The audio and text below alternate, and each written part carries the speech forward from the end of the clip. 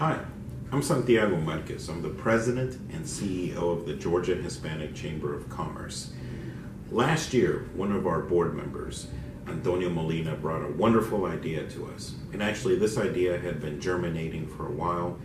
I'd like to thank Rick Baker for suggesting it a couple of years ago. But the idea was for us to showcase and highlight the most influential Latinos in Georgia. So we started with a celebration during Hispanic Heritage Month in conjunction with the Atlanta Braves, Los Bravos, and this year we've added SunTrust to the mix to help us showcase and highlight the 50 most influential Latinos in Georgia. The wonderful thing about it is that you actually get to nominate and choose those 50 most influential.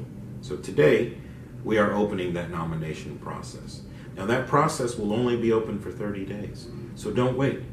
Go ahead and nominate yourself or nominate somebody that you believe is one of the most influential Latinos in Georgia.